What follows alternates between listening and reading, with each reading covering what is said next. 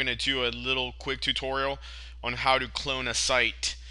So basically, we have the basic formatting that we want to duplicate, and it's this one, and it has all the pages and plugins. So what we want to do is, what we've done is the main installation, we've turned it into a network WordPress install. So what this does is it gives us a new button. It's My Sites, and under this we have Network Admin. Okay, and you have a site menu over here, which is this one, and this is a test folder. This is what we're gonna use to clone. So make sure you don't delete this one, because if unless you have other agent sites aggregated, then we can use that as a clone.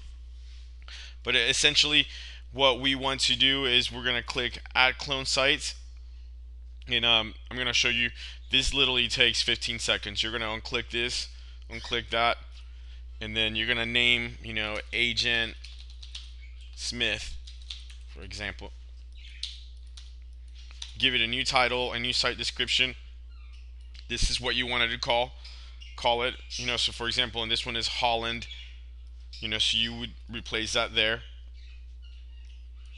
Click the Add Clone Sites,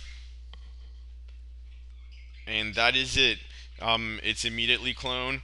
You have a copy. You can create 10, at the same times. So if you have multiple agents, they're all right here. It has its own dashboard.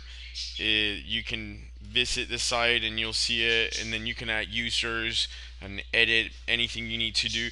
The same contact form and everything is going to be cloned. You just have to go in and switch it for the new email. So in this case, this is the new location, Agent Smith. All the pages are there, all the sidebars, the same content is duplicated. So as you can see, this is Holland's site. It's just a copy of his, and that's what we're using as the formatting. But essentially, you this is agent. Whenever you log in, take a look at where you're at, because you may get confused. So you would need to go network admin site and add a clone site, and you can see your list of sites there. So undo this, undo that, type your agent name, site title, and description, and just click the button.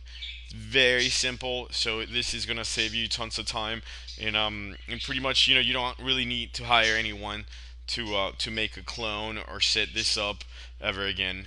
Just simply click the clone button, and you're ready to go.